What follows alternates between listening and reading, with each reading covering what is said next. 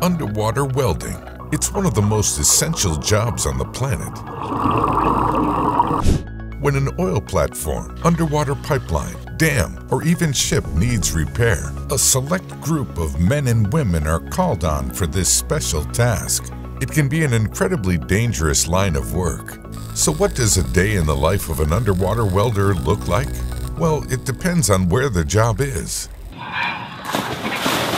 Underwater welders who work inland start their day pretty much the same as any other person. They get up, get ready, then head off to their workplace, which could be at a lake, river, or dam. Common tasks here include salvage, rescue, as well as the maintenance and repair of facilities such as docks. Once they've rendered their 8 hours at work, they're free to go home. But for any underwater welder working offshore, it's a very different story. They may spend months at a time deployed at sea to oil platforms or large marine vessels. Due to the essential nature of their work, they often work grueling hours too. Offshore underwater welders might work an 80-hour work week, but exhaustion is often the least of their concerns.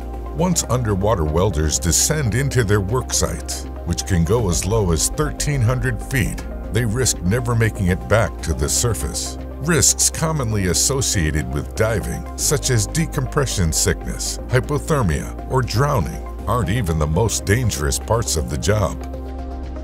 Yes, drowning. No matter how much training or experience an underwater welder has, the risk of drowning is always going to be lurking around the corner. This is due to delta P, or differential pressure hazards. That's when two bodies of water of differing water levels intersect and create a massive pressure difference, generating huge amounts of force, up to hundreds of pounds of pressure per square inch. If the connection between the high pressure and low pressure bodies of water is small, the diver can get trapped in the bottleneck of the flow and drown. Underwater welding at temperatures of 10,000 degrees Fahrenheit and above causes the hydrogen and oxygen in the water molecules to separate. If the proportion of hydrogen to oxygen reaches a certain level, it can lead to an explosion. Even minor explosions have enough force to result in fatalities due to the water density and the danger of shock waves. Underwater welders also face the risk of electrocution, so they've developed a dry welding method to mitigate that risk, as well as perform higher quality jobs. In dry hyperbaric welding, the weld is performed at raised pressure in a chamber filled with a gas mixture and sealed around the structure.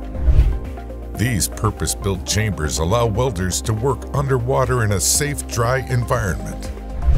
A system of fans continually exhausts and brings air into these chambers, along with a gas, such as a mixture of helium and oxygen. This mixture allows the interior of each hyperbaric chamber to maintain relatively high air pressure, which helps prevent welders from getting decompression sickness while on the job. But hyperbaric chambers take time to set up, can be quite expensive, and aren't generally reusable.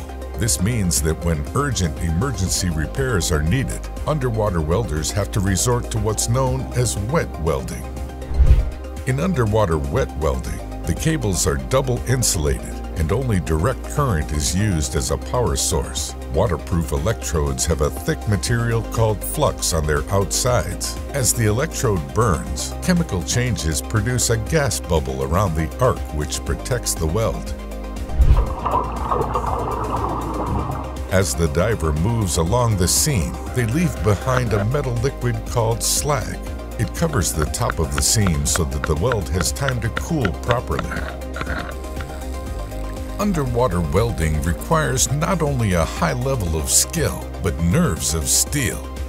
Until robots are able to perform tasks with the same amount of precision as people on the job, underwater welders will continue to play a crucial role in maintaining the world we live in today.